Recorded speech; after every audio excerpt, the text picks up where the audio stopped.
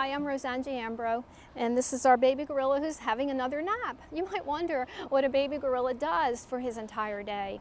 So in his day, say we could start the day at 8 a.m.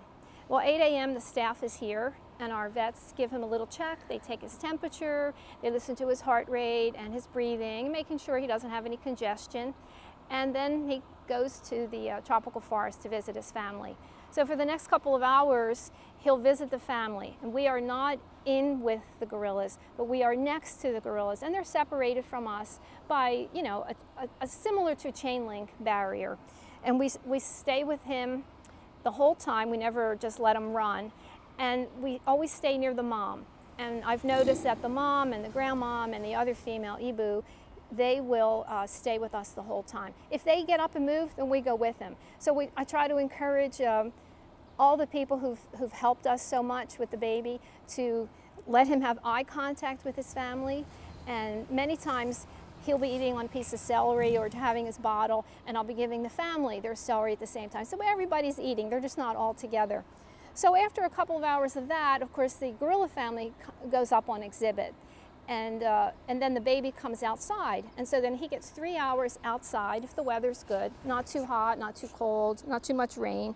And during that time, he has the opportunity to get some fresh air. He gets a little sunshine. We don't leave him in the sun too long because he is very dark and it gets pretty hot. And this way it gives our visitors a chance to get a good look at him. And then at about 1 o'clock in the afternoon, we bring the baby back inside the building and I let the family back outside. And they could come out and have their lunch. But because of the way our building is configured, we could also give them the opportunity to come back in. So they can come in or out and be in the vicinity of the baby once again until about 4:30 in the afternoon. And then he goes back to the night area. And during that period of time, there's so many people who help us, our volunteers and interns, and so they help us get through the entire day. And then in the evening at midnight, another staff person comes in and stays until 8 in the morning.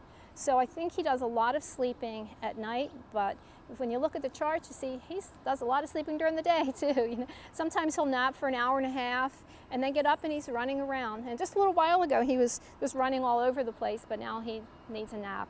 All babies need naps.